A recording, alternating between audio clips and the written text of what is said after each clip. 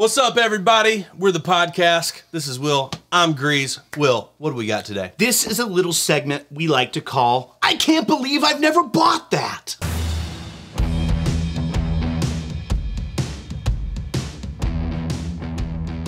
So, I can't believe I've never bought that. What is it? Basically, you walk into a liquor store, you see a bottle that you've seen 100 times before, but for some reason or another, you never grabbed it, went to the register and paid for it and walked out with it. It's just never got it. It's the same reason, Will, why I always sat up front in my classes.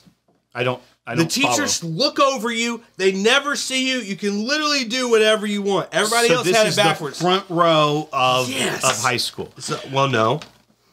Of all school. Elementary mainly. Okay. They started figuring it out around high school. So anyhow, you go to the store, you purchase something. Right. And this is something I bought today that I can't believe I've never bought. That looks like a, I don't know what it looks like. And it is, you ready for the reveal? Yeah, Give me a drum roll. Yeah. Hold it out backwards. Okay. Old Medley 12 year. 12, age stated. Age stated. We haven't bought something that's age stated? No, we bought age stated things. I've just never bought this. I've bought Wathens. I've bought all sorts of other things. I bought Medley Brothers. But we have this really cool Eclipse bottle that we got that is really special to Will. It's not special to me, so I'm just like, I just have it here. It's just kind of like a thing. But like they make like cool single barrel stuff. It's from the Charles Medley Distillery. Yeah. So the Old Medley 12 year. This is Kentucky straight bourbon whiskey. It is sour mash whiskey. It says it's 86.8 proof, so it's a lower proof, but it's from the Charles Medley Distillery in Owensboro, Kentucky. I can't believe I've never bought it. I have seen this many times. I've had Wathens a lot of times. There was that bearded dram pick of Wathens that our buddy Dan Blair did that was really good. Yeah, it had that guy from the reindeer movie. Santa Claus? No. The one that it's like the claymation, but it's not claymation, or is it claymation? Are you serious right now? You've got strong hands. So it's hard to get into. Yeah. Starting off there. I can't say what I was going to say. Oh, good cork pop. That was a good cork pop. That was a good cork pop. You popped that cork. Yours still has some Goldschlager in it from just don't worry about previous from videos. From the last video. It's disgusting. You should wash those glasses, Grease. All right. Smells great on the nose, Will. It actually does smell really good. I get a lot of cherry.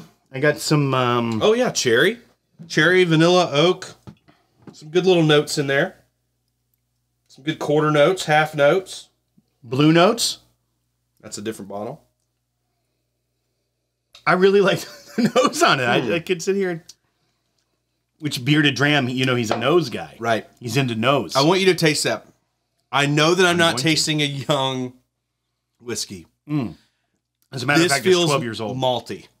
Well, it's because it's a high malt, right? Yeah, it's got to be. The mash bill of the Wathens and Medley Distillery is a proprietary higher malt. So it has typically the flavoring grain, which is either rye or wheat or whatever, is not the malted barley or the corn in bourbon, is the second dominant grain. That's why it's called a secondary grain. In this one, actually, there is more malted barley in it than the flavoring grain, which would be rye in this case. So it is an interesting kind of twist on mash bills. And you typically mistake... It's interesting. You normally say it's something tastes malty when it's young. Yeah. But you're saying I know it's not young, so right. There's some method to the madness in my head because I got a lot of malt on it. Honestly, it's got a really good finish for 86 something or other proof.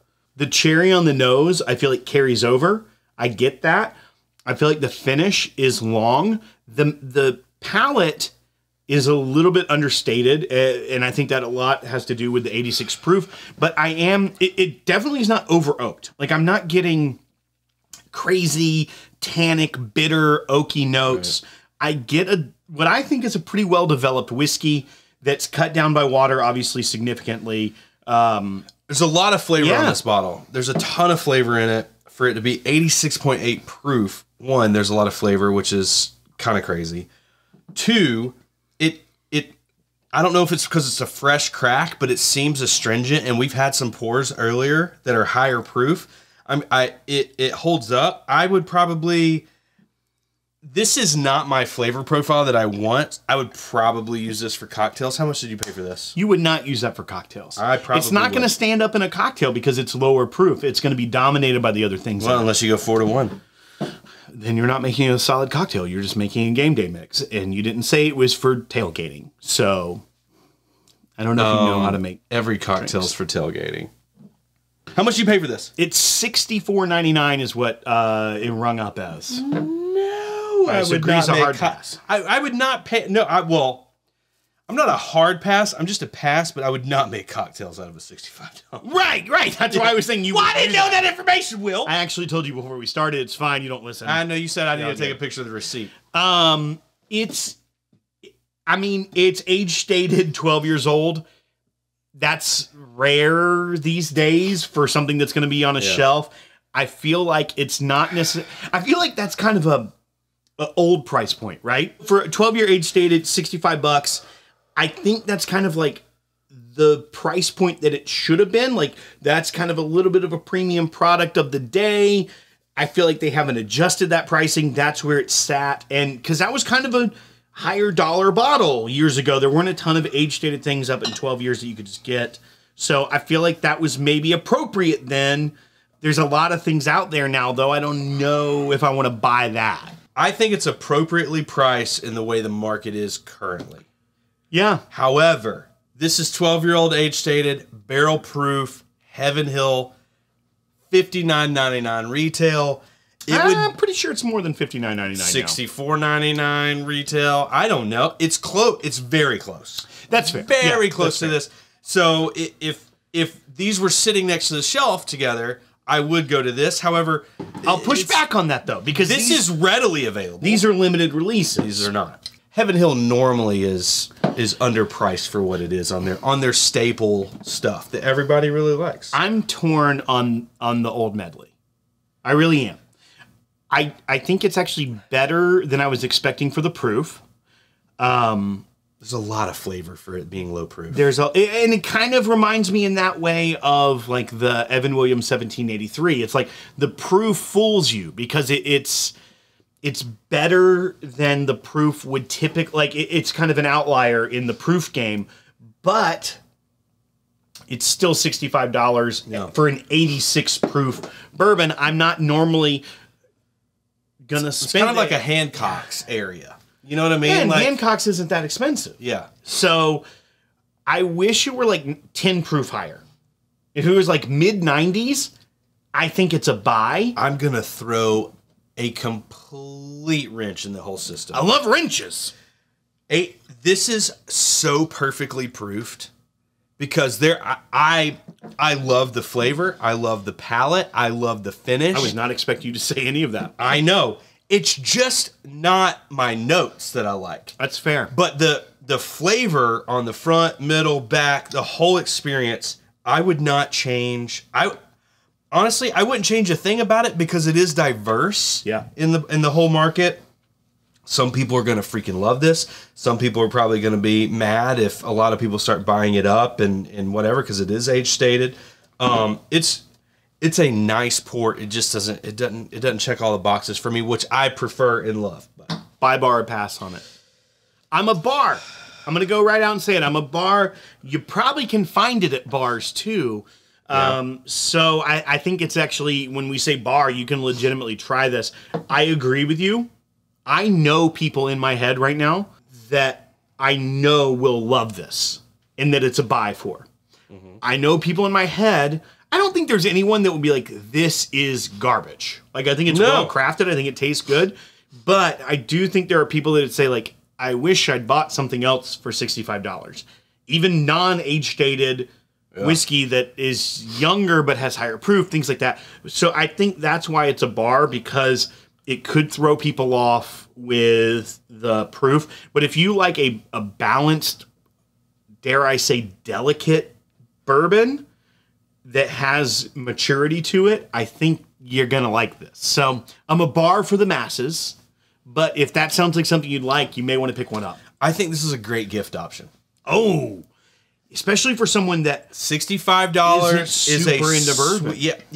It checks some boxes for people. Right. One, it's low proof, so it's approachable. Yeah. 12 years old. It's age stated. So if it's someone, that's well versed in whiskey, they'll be like, oh man, heck yeah, dude, 12-year-old whiskey. I freaking love that.